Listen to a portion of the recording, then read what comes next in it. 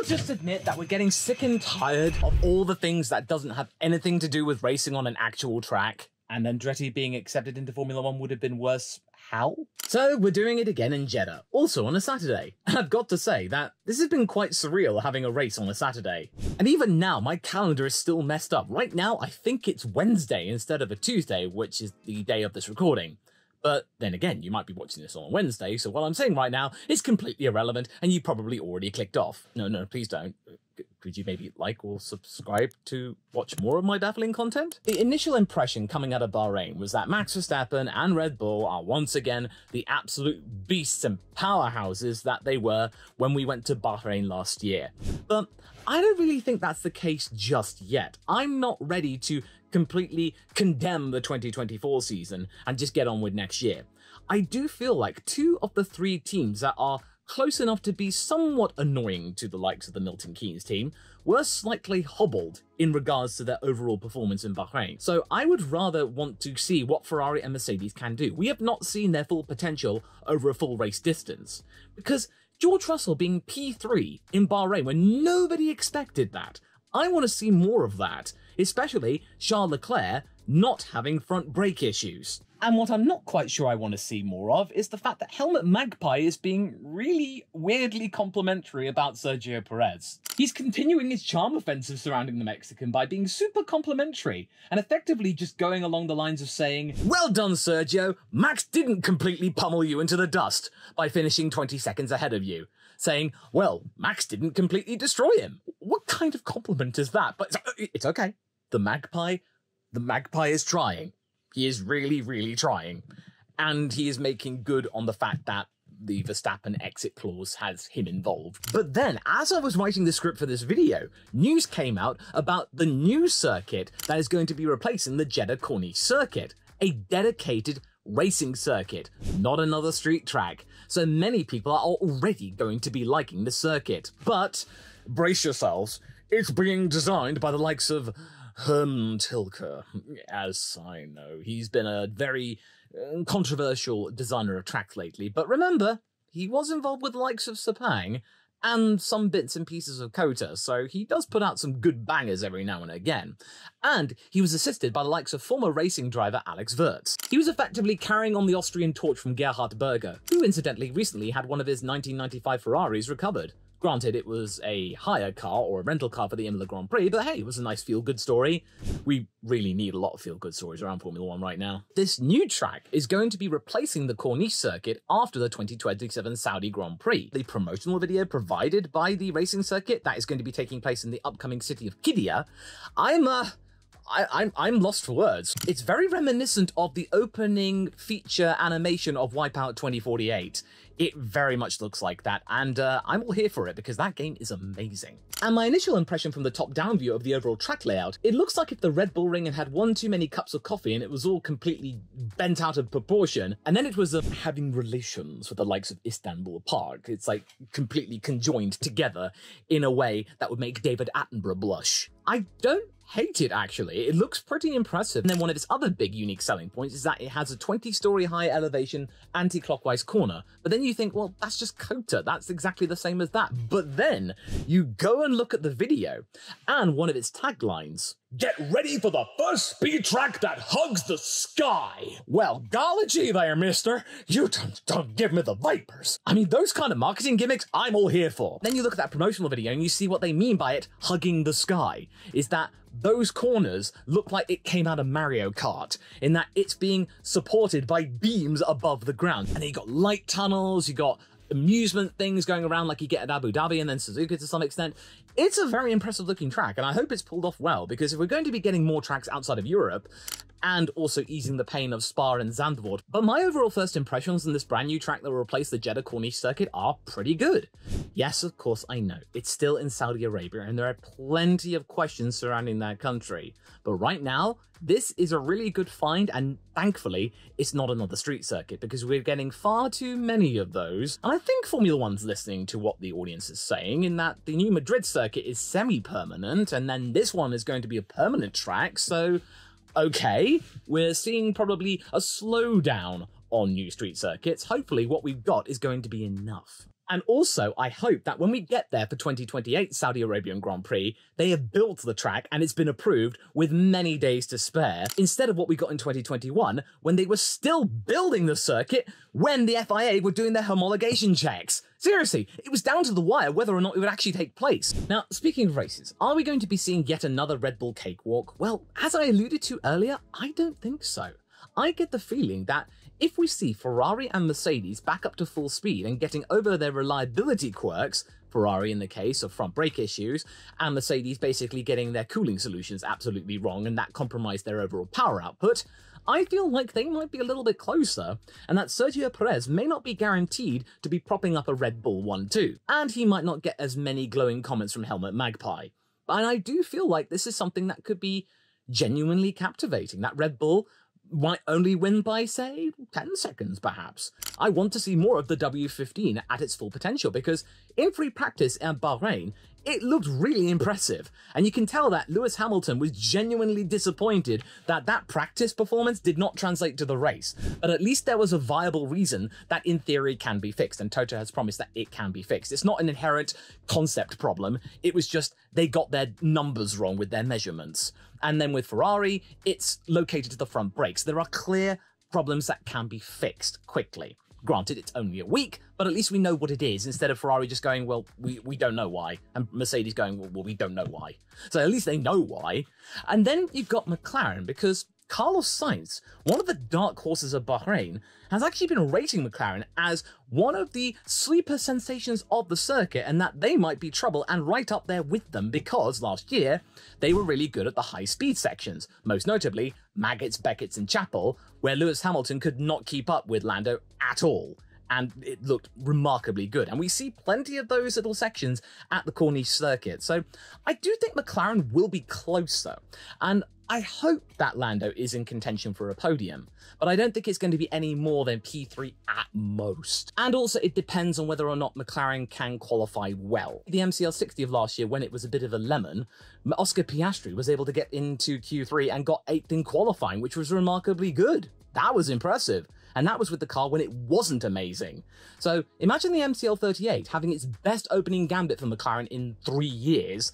I'm quite curious to see what might happen. I do expect McLaren in Q3, and if one of them pulls a blinder, then they could be in contention for a top 5 finish. But in terms of the podium, I really don't see anyone outside of the top 4 teams really being a serious contender, so sorry, Fernando.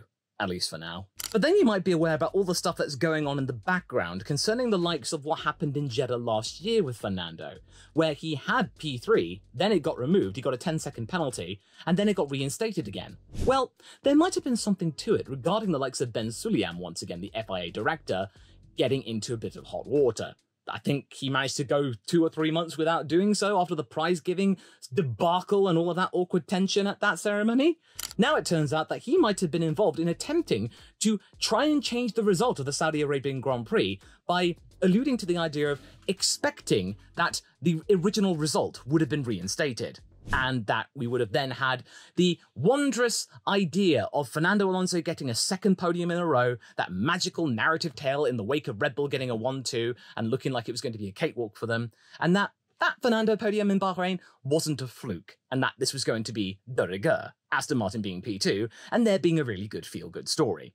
We don't know for sure the exact reasonings as to why this might have been the case, or whether or not it even happened, but this investigation is ongoing.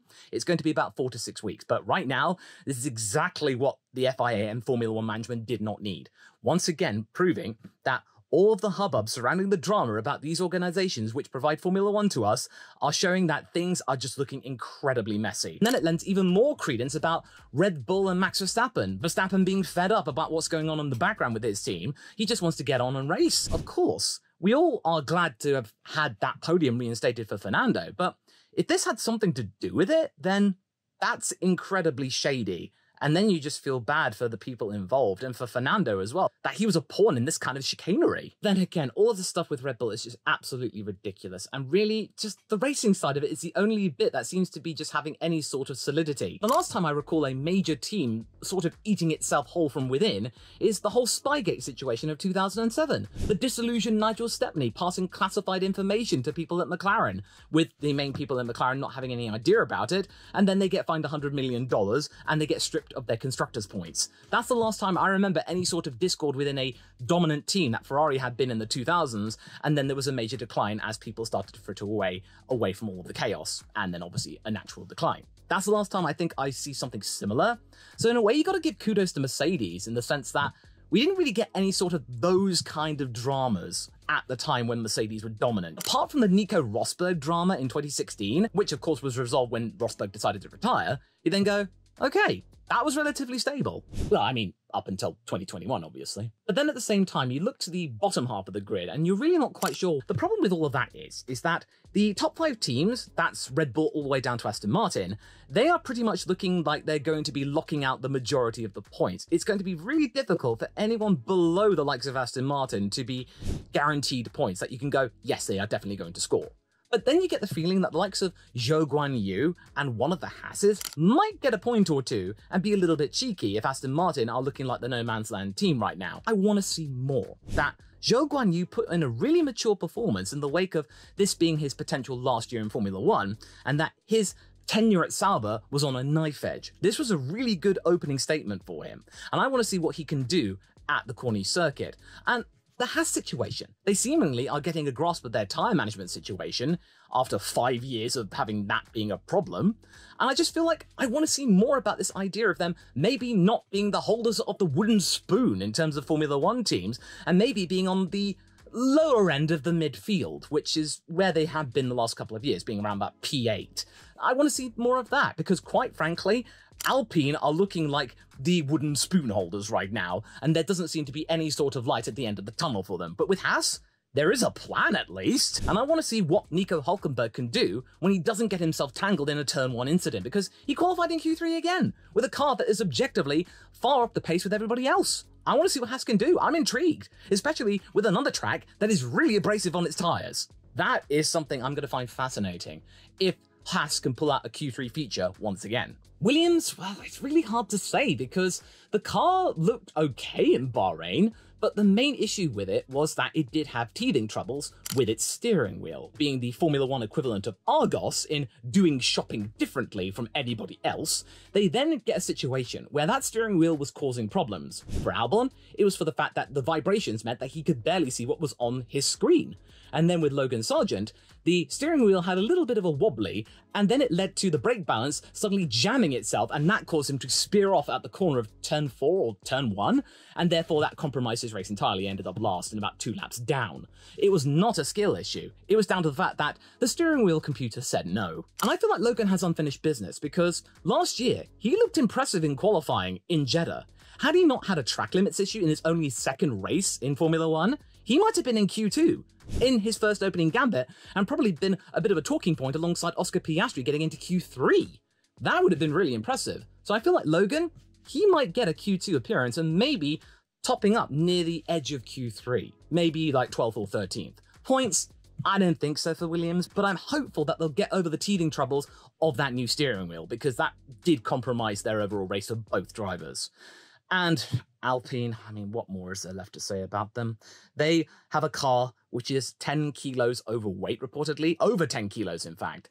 And this is a track where you need to be agile. It's high speed and medium speed corners. You can't have a lolloping whale going around the track. And I wouldn't be surprised if we see once again the Alpines of Ocon and Gasly 19th and 20th. That does not surprise me. But there seems to be some sort of movement going on, that for once, there is a plan, basically copying McLaren, if they're having a 3-tier model of somebody in charge of engineering, performance, and aero.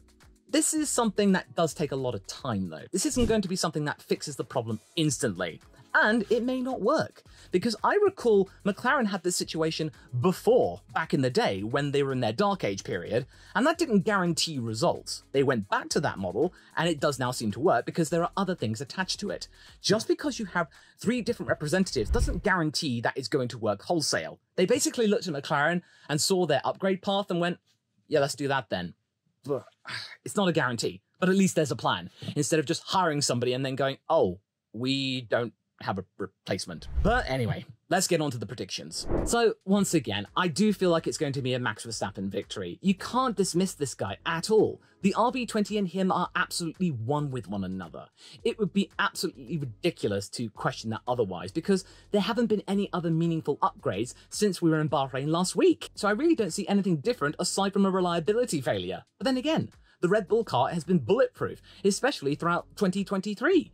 I don't recall the last time there was a mechanical issue aside from the beginning of 2022, those first 3 races. I think the last DNF that Max had that was mechanical was in Australia 2022. And then Charles Leclerc will be following along in second, because had he not had that front brake issue, we might have seen Charles Leclerc way ahead of Checo, and we then would have seen potentially him getting within to 10 to 15 seconds of Max, because that car, the SF24, is geared towards Charles Leclerc.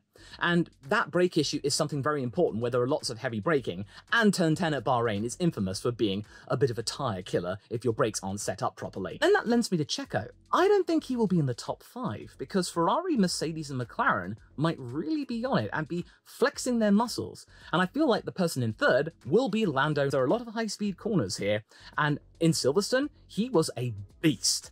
I'm really keen to see what we can have for Lando Norris in being able to almost effectively double the tally of points that they had in Bahrain. Maybe Piastri being in the top 10 as well, about maybe 7th or 8th, but Lando is going to be on it. This car is looking like something he is quite happy about.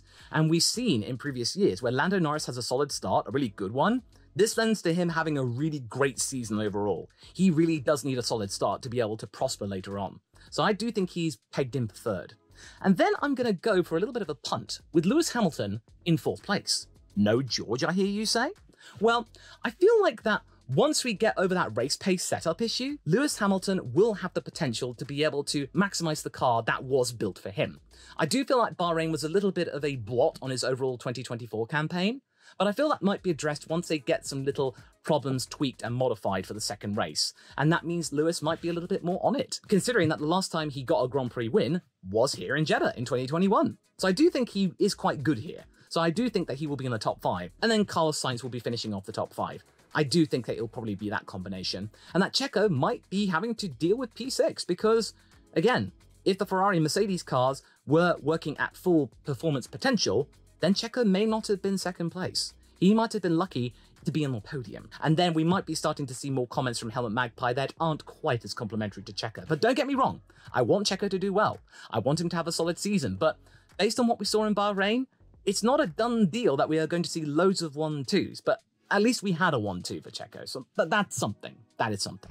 But then let me tell you about all of the stuff that happened with Max and Mercedes. That was absolutely crazy. That is even being discussed. And Toto Wolff being a little bit of a scamp and not completely dismissing it yet, keeping their options open. And you can see my overall bewilderment and astonishment in this video here that you might have missed that I put out yesterday a bit later.